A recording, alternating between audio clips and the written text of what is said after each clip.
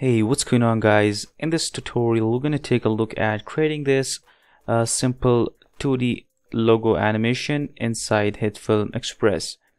So let's take a look at it one more time and then we will start our tutorial. Alright, so let's create a new composition. Go to File and create a new composition. The template I'm going to select is 1080p at 60 frames per second.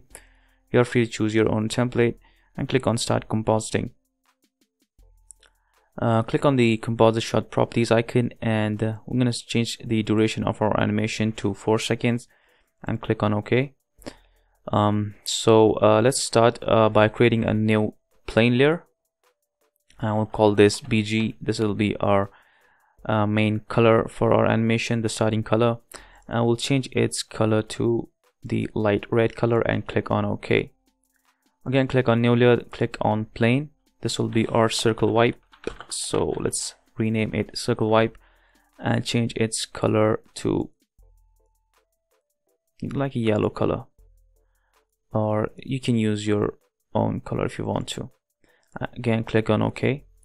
Now to create a circle you can use the mask tool, the ellipse mask tool, but I'm going to go to effects and search for polar warp and apply it on this layer. Now all we have to do is animate this layer, so we'll go into transform and create a scale keyframe.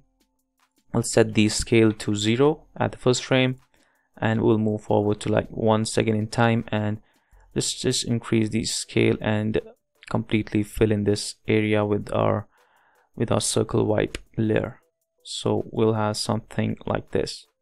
Then we'll select these two keyframes and convert it to manual bezier, and we can create a slope like this.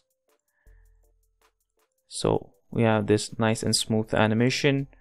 Then I'll just duplicate this layer and I'll just call this circle wipe 2, and we'll apply a fill color on this.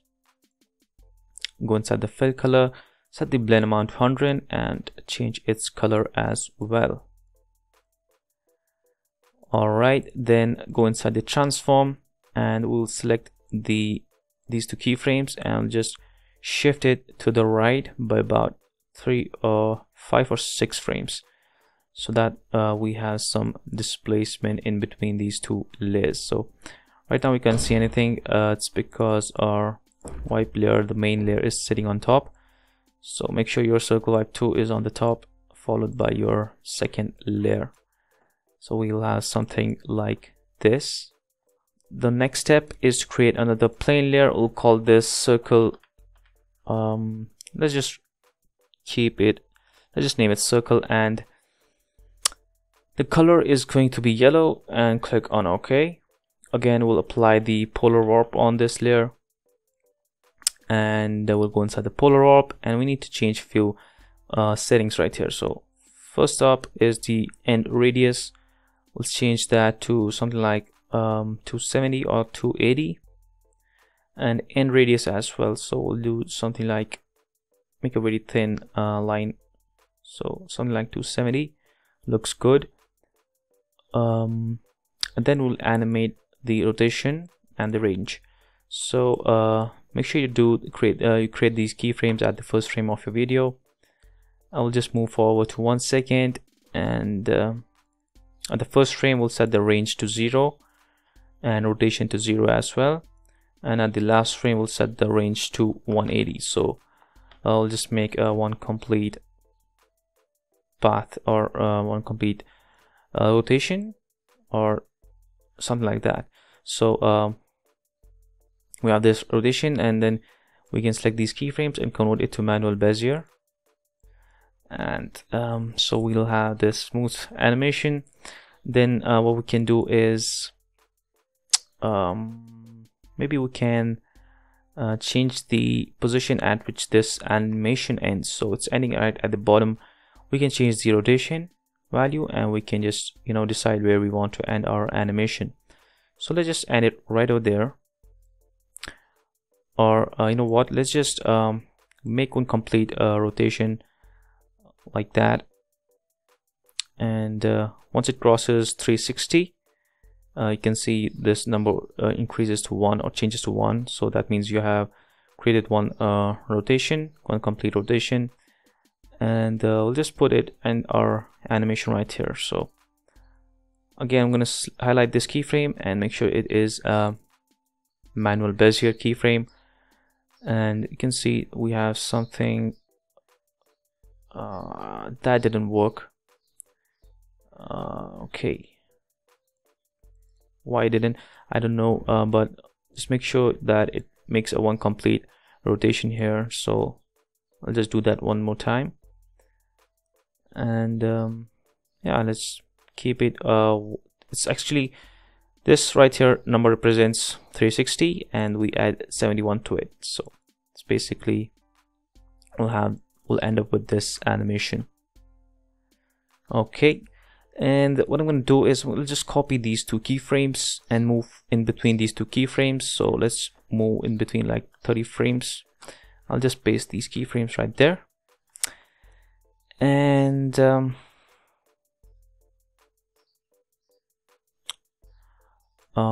what we can do is let's just delete these keyframes and we'll just move forward to like another second, so somewhere over there, and we can close this animation basically. So we can do we can set the range back to 0 like that, so it goes back like that, and we can change the rotation as well. So let's make it, I don't know, I'll just change the put a random number over there and let's see what happens. Okay, so we have something like that. That is looking pretty nice. So what I want to do is basically I want to end my animation right at this point. So what I can do is I'll just delete the rotation keyframe and let's just change this value and bring it right over here. Okay, so as you can see, if I scrub through my timeline, okay, we have something like that. Yeah, that is looking nice as well. So because you just have to play around with these values, and I can see that there is some bit of a subtle movement in this point right here. So maybe I just have to, so it's at 71, I think I just have to, you know, decrease it to 249, and let's see how that looks. Yeah, pretty less movement, so I'll just stick with that. Now the next step is to duplicate our circle layer, and we'll call this circle.2 or 2, anything, you can rename it anything. Then what we'll do is go inside the circle 2 layer, go inside the effects polar warp, and we'll just displace all these keyframes. So I'll just move all these to the right side, and I'll also apply a fill color on this. So fill color, search for it and apply it onto your circle 2 layer. Set the blend to 100%, and we'll change its color as well. I'm gonna use this color right here and click on OK. So now as you can see, we have something like that. So that's looking good, but it's missing something. So let's go inside our effects. I think the duration is too much, so what I can do is just move all these keyframes in like that. So the animation should end this time right here, and I'll just do the same with my other layer, the circle layer. Let's bring it in like that, somewhere over there. And that looks nice. So let's take a look at our animation. Yeah, that is looking fine. Just have to play around with this, and you will eventually get it. So now what we can do is create the last of that circle animation. So one thing we can do is we can just duplicate this circle layer and rename this to logo placeholder, and go inside that, go inside the effect, polar warp, and what I basically want is I want to delete these two keyframes. Okay, and at 1 second and 30 frames, I'll just put my playhead at that time. I'll select these two keyframes and put it right there. Okay, and then we'll go to transform and scale it down a bit. Let's see what we have here. Let's just scale it down to around 40 or 43, and this is the place where we'll be putting our logo. So if the shape is too thin, you can go inside the logo placeholder, go inside effects, polar warp, and we can change the end radius like that, and I'll make it a bit more thick. So I'll just leave it at 290. So let's take a look at our overall animation. So this is what we have created so far. Now this is the place where our logo will go. So what I'm going to do is I'll just create for logo, I'll just create a text layer. I'll just set its width and height to 200 and click on OK. Then I'll select the text tool and type in the letter M, hit Ctrl A to select that text, go to the text tab. I'll just change it to this font, I don't know how to pronounce it. I'll just increase the font size, click on center alignment, and then increase the font size, and I'll just change its color. So we'll just pick this color, pick screen color, click on that option, and you can just use this color right here and click on OK. Next thing we will do is center it up inside this shape, something like that. Alright, so now we have this problem. The logo stays forever. It begins with the starting of our animation. And to fix that, we can go to the text layer. We'll just call this logo, and we can keyframe the opacity. We'll just create a keyframe, set that to 0, and just move forward like 10 frames and set that to 100. So we have something like this, and we can also create a scale animation. So we'll create a keyframe, set the scale to something like 70 or 80, and then we'll set that to 100 like that.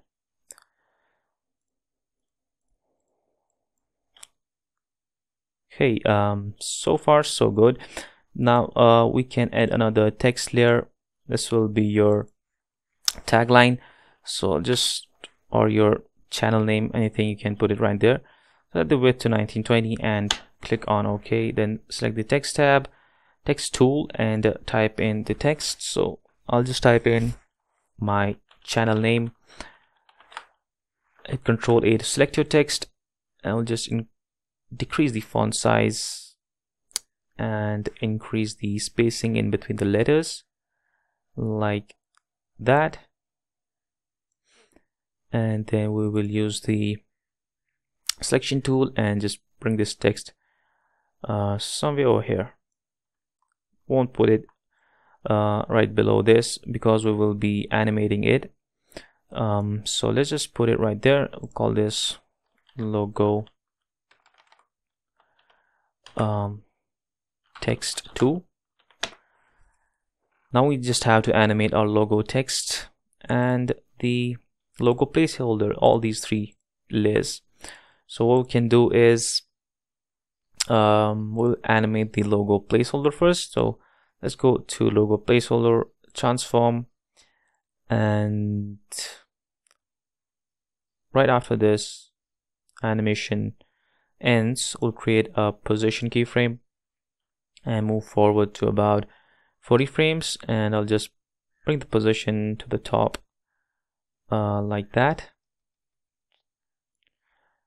and change the keyframe and make it manual bezier. Then I'm going to do the same thing. I'll just copy these keyframes, do the same thing with the logo layer, paste the position keyframe. So we can change its starting position. It should be right over here, and the end didn't work, so let's just do that again. I'll just copy this, or you know what, let's just do this manually.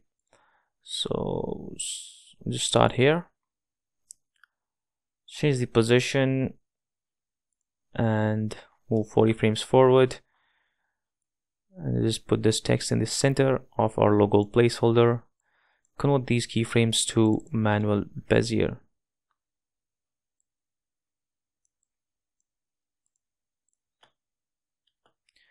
And then we can do the same thing with our text. So we'll start here and start right here, in fact, and we'll go inside logo text tool, create a position keyframe, move 40 frames forward, and bring this text down like that. Select these two keyframes and convert it to manual bezier. Now we need to create an opacity keyframe for this text as well. So let's just do that. We'll create an opacity keyframe and set it to 0, and we'll move forward, and right over here we'll crank up the opacity to 100. So we have something like this.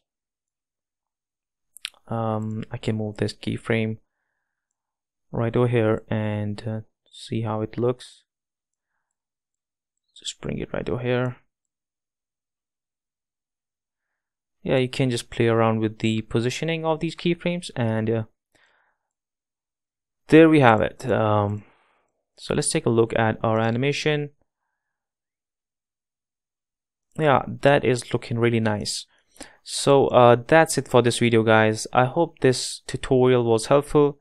If it was, please do consider liking the video and also subscribing to the channel, and I'll see you on the next one. Peace.